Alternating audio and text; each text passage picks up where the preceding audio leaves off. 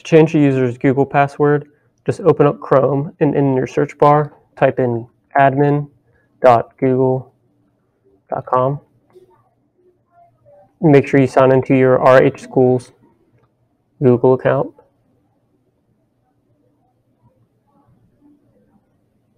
And then from there, you can search your user that needs a password reset.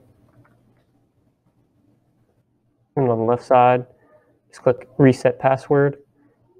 And you can do it something simple like,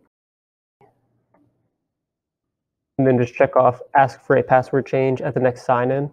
Then you can go and give your staff member that password or email them the password.